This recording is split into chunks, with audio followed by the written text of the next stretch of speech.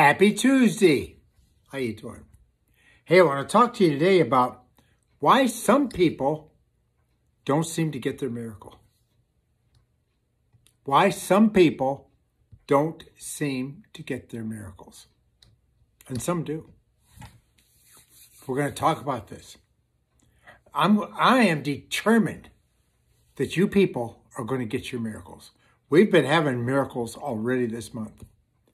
This is Miracle Month. We're teaching out of this book, How to Get a Miracle. And I said at the very beginning on Monday when we started that people would be getting miracles. And they are. They're getting miracles already. We've been doing this, a week? And miracles are coming in already. Praise God. Wonderful healing of a premature baby. COVID was healed. All kinds of stuff going on. I'm telling you, God is doing miracles. You're next. You're going to get your miracle. Stay with this. Be determined. Be determined to have it, and you will get it. Say this with me on this Happy Tuesday. The rest of my life is the best of my life. The best of my life is the rest of my life. Everything I touch turns to gold. I am smart and getting smarter every day. I am extremely talented. Everything always works out for me. Good things are coming my way. I am a wonderful person.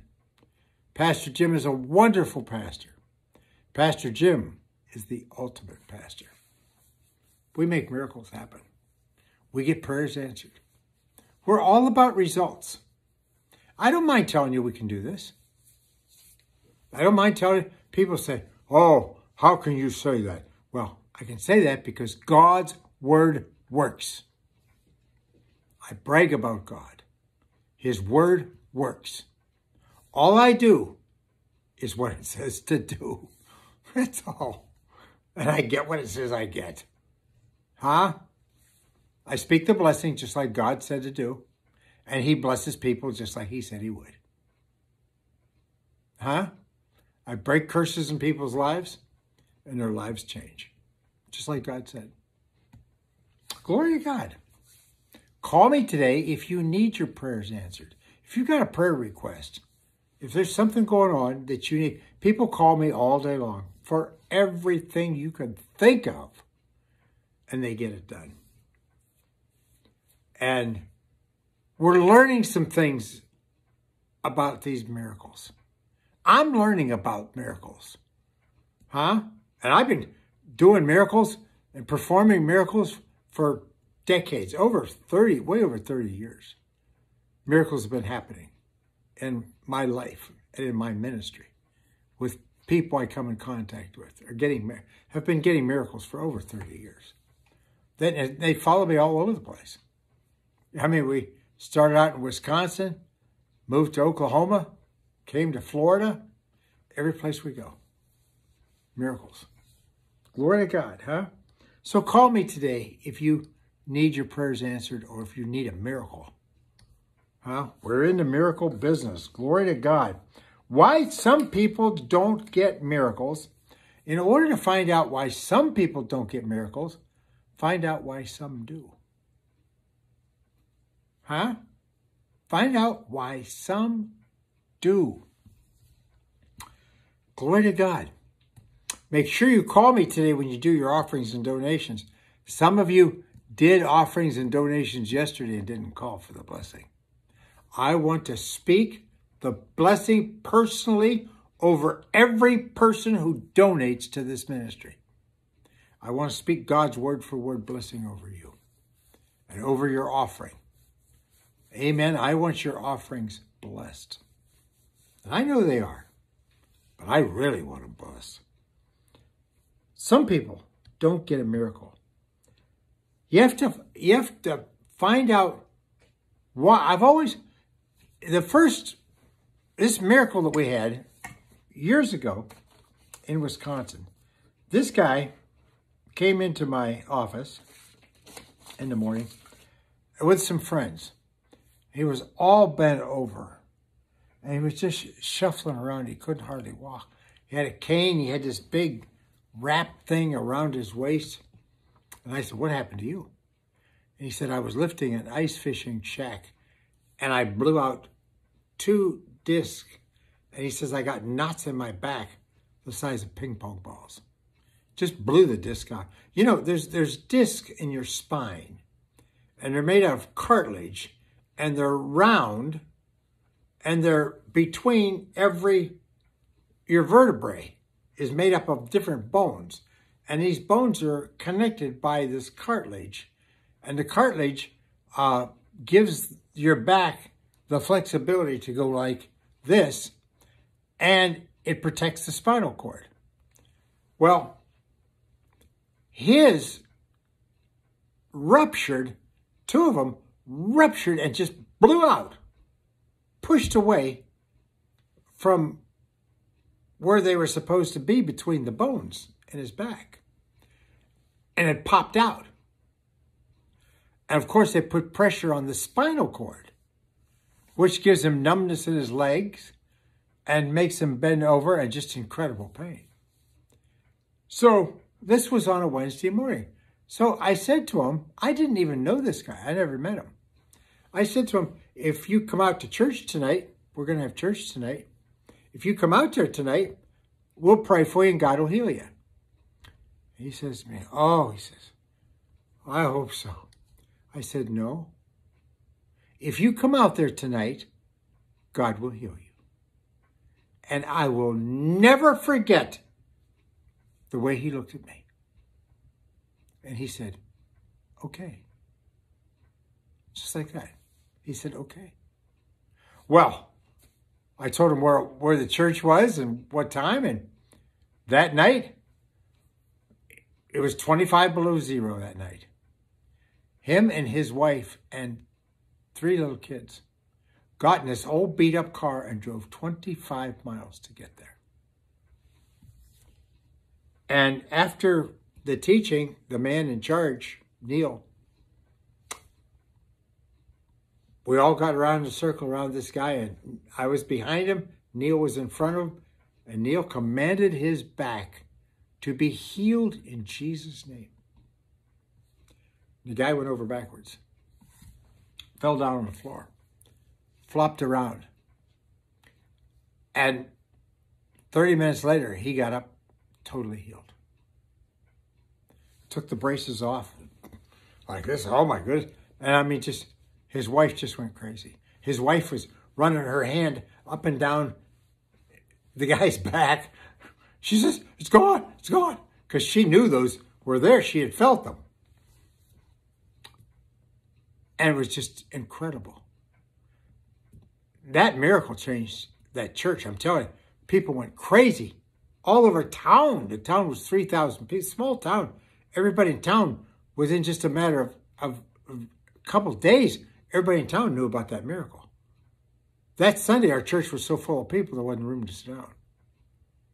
Everybody came to see if they could get a miracle. Pastor went crazy. See, the pastor wasn't there that night when the miracle happened. He didn't like it. He didn't like all the publicity about miracles.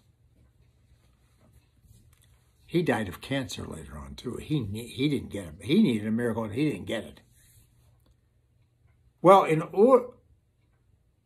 I spent 25 years trying to figure out what had happened with that miracle.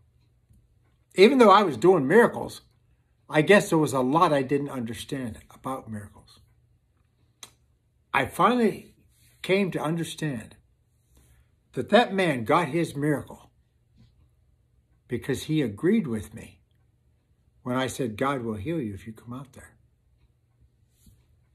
2 people agreeing. He agreed with me. That's all he had to do, was just agree with me for a miracle. And that night he got it. So many people don't get miracles because they don't connect with the person performing the miracle. See, here's the thing about miracles. Somebody has to perform it. Somebody has to make it happen.